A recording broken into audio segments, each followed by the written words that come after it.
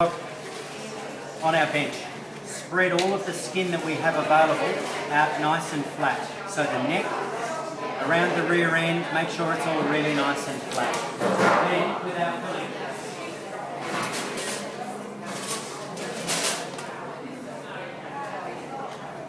depending on how much you like the guests or the people you've invited for dinner, if it's a young lover's dinner, you might want to load the spatchcock up.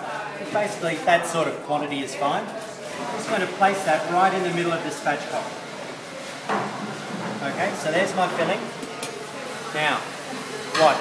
This is really, really important. So, we've got the wings.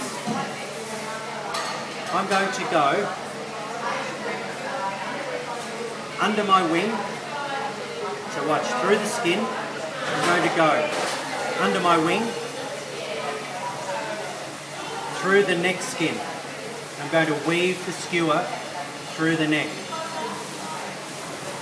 And then I'm going to go back under the other wing.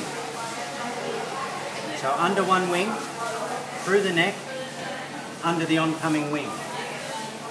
Then pull the spatchcock back over and then spin it around, and this is where it gets a little bit tricky. You then, going through the skin, start weaving the skewer back through. So we get a really nice little stitch. I should have been a stitch. Yeah. Now, here's the other critical part. At the rear end of the bird, push the filling in and try and grab the skin and pull it as tight as you can up towards the skewer. That seals the cavity at the end. And then through the skin of one leg and then the skin of the other leg. Sorry. Okay, so there. Then, with our piece of string, okay, we go under the skewer, over the skewer, and tie it into a granny knot. Worst case scenario, if you split the skin, can you do anything about that?